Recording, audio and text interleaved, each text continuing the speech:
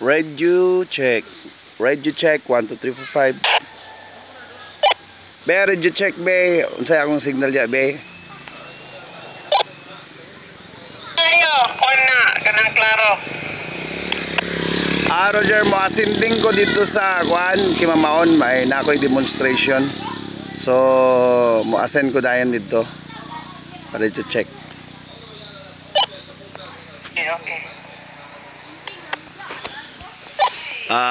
Mga ABP, ito yung daanan papunta sa Kimamaon, Sitio Kimamaon. Yung inclination point niya about 30 to 40 degrees.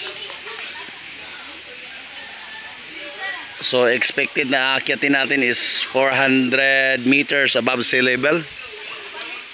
So i-try natin yung unit na to kung talagang effective ba siya sa mga ganitong sa mga ganitong akyatan.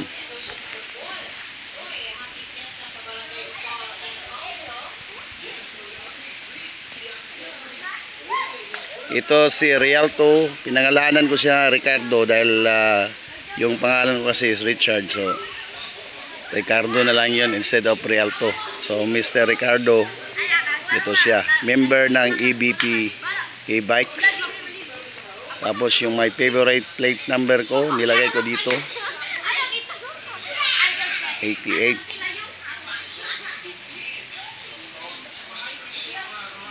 So magbigyan ako aakyat ngayon. So ngayong mga ilang saglit.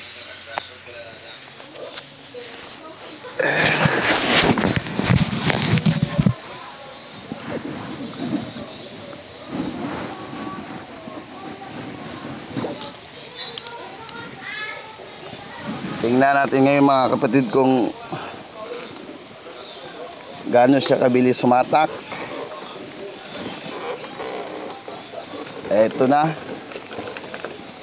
Kuha muna tayo ng buwelo. Okay.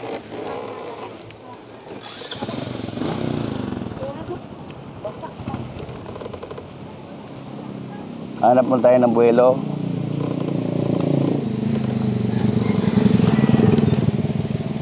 So expected doon sa taas mayroong rough road. So malaman natin kung gaano siya kabilis. Ito na, aakyat na tayo mga kaibigan. Ayan na. Maakyat na siya, inclination point around 30 degrees. Yung speed niya ngayon is 26 kilometers per hour. So paakyat tayo. Ayop, makikita nyo yung inclination point. Battery 100% pa rin. Nag-drop siya ng speed almost 16 kilometers per hour. May rough road tayo. So inaabol natin yung ngayon, yung MC. Ito yung pinaka-peak. Okay. Ang speed niya ngayon is around 16 kilometers per hour. Battery about 80%. 12, drop siya ng 12, 15, bumabalik siya, arangkada uli. Okay. Okay, ito tayo, naka-abuelo na naman.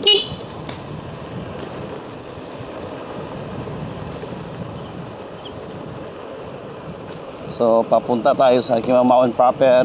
Tingnan natin kung gaano siya ka-bilis.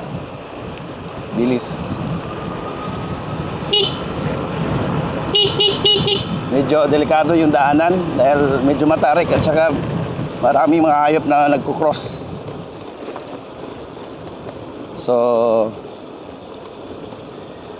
definitely medyo critical dito din. Maraming mga walang sapatos dito. Yung daan ngayon sobra. Walang maintenance.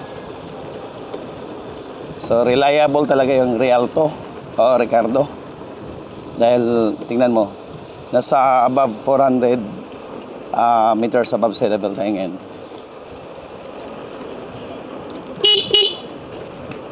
Talagang napaka-probinsya na probinsya talaga ito. Pero okay lang naman yung speed niya. Battery remain 100%. Bumabalik siya ng 100%. Actually, nasa tayo speed to ngayon. Ayan na. Okay.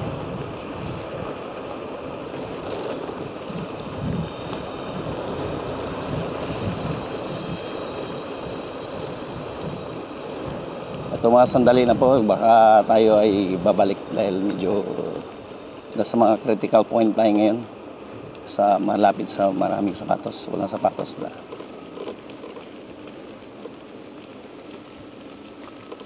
Balik tayo sa truck natin, tingnan natin kung yung buwelo niya.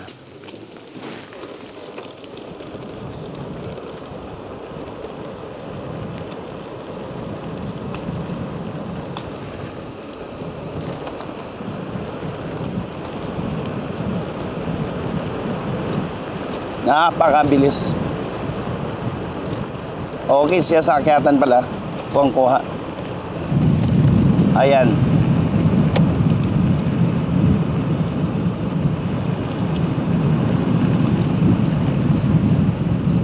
Speed.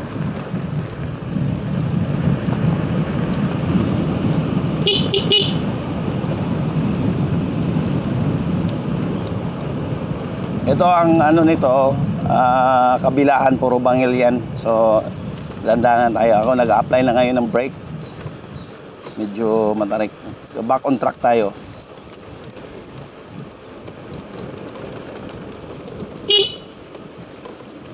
Masyadong maano yung slope.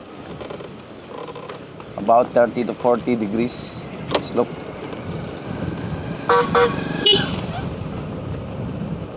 Ito naman about 30 to 40 degrees. Tingnan yung mga kapatid, talagang napaka yung slope ito. Pero kinakaya ng Rialto. Siguro mga 2,500 watts or let's say 3,000 watts.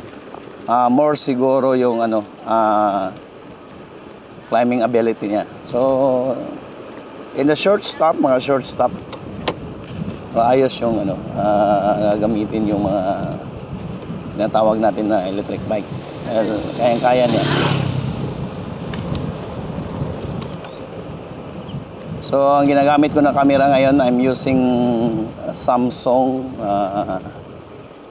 S4. Yan lang ang applicable na dala ko na camera. So sana klaro nyo to, makikita nyo, para makuha rin kayo ng review. Ito talagang nasa 40 degrees ang yung angle of niya, inclination. So talagang yung braking mo kailangan isagad mo talaga dito. Yan, napaka-tirik. Minsan nga yung mga motorsiklo dito nahihirapan pag akyat. Kita nyo naman talagang napaka yung tirik ng pangil. Talaga naman Kikita mo yung archipelago ng Macalar Bay. Kaya nakikita nyo siya. Maraming na-disgrasya dito mga kapatid. Yung naubusan ng preno. Nawala ng fluid, hindi na kumakagat yung brake. So kaya nahulog sa bangil.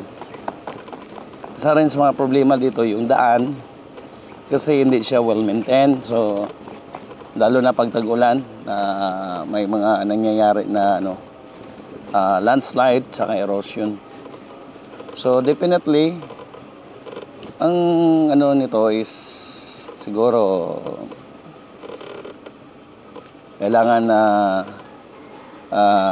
bigyan ng ng ating gobyerno para mapaganda yung yung daanan dito. And nakabalik na tayo sa point of origin sa ating truck. So ito yung first demonstration ng Rialto. I hope satisfied kayo na nakikita dito as per sa review natin sa group. Maraming salamat at magandang umaga.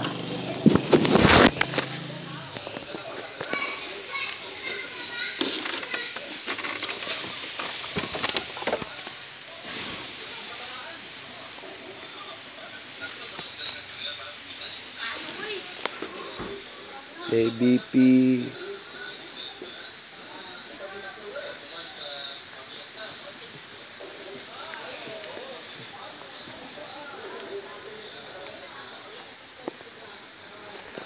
Final report sa review ko. Rialto, ang gumagawa nito ay California e-bike, eco-bike. Tapos yung model nito is Rialto. Ang specs niya is 2,000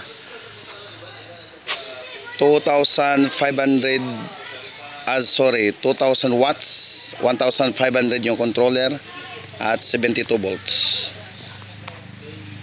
Salamat po at magandang umaga. Magandang araw pala.